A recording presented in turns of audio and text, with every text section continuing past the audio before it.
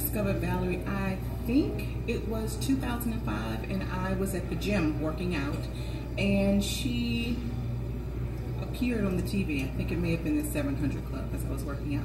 And I believe the book was What Was Holding You Back. And the title struck me, and as she was being interviewed, I listened intently. It actually helped me get through my workout. And after that, I went to the office and I got the book. And so I initially read the book and I didn't do the assignments. So I read the book the first time, and the second time I went through and did all of the assignments. And as I thought about it, it really allowed me to reflect on my life and where I was in my life and whether I was really happy. And I probably think more than happy, joyful. And at that time I wasn't. And I really should have been because I had all the trappings of being very successful, but still wasn't necessarily overwhelming or overjoyed. So as I read the book and did the assignments, it really helped me to peel back the layers in my own life and really get down to some core issues of really what was holding me back. And as I did that, finances really popped up as a major issue. And I am somebody who sincerely likes to shop and probably am unapologetic about it. However, what I was doing is I had racked up a significant amount of debt, whether it was student loans or credit cards or whatever that was. And I believe around about that time, Valorie offered a coaching group around getting out of debt or discovering your finances, or it was focused on finances and it was focused on freeing yourself from the burden of debt. At least that's the way I took it.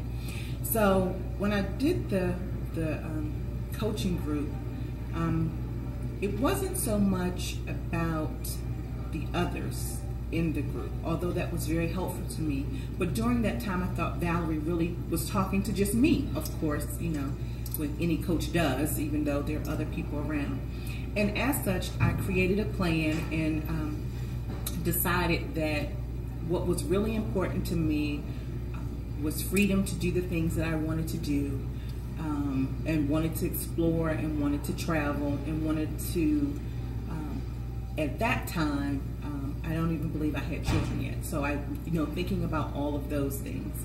And so I went about clearing out $50,000 worth of debt. The key thing is that I cleared out $50,000 worth of debt. I believe it was like 11 months in 18 days. And I remember because I marked it on the calendar. And during that time, I cleared out the debt, cut up the credit cards, and it just brought me an overwhelming sense of freedom. A freedom which I really had not known in my adult life, because after high school, we went to college, and then I went straight to grad school. So I really felt like I had deserved all those things that I had purchased, and I really couldn't remember any of what I had purchased at the time. So I would say for me, what Valorie gave me was, one, a sense of clarity, two, a sense of purpose around moving forward with what I actually wanted to do with my life. And then three, I think, very clear steps to a significant problem in my life. And so that really allowed me to move forward and to begin to make some other very impactful decisions in my life about transitioning into a new career and doing all those things that I wouldn't have been able to do because I felt so saddled by the debt.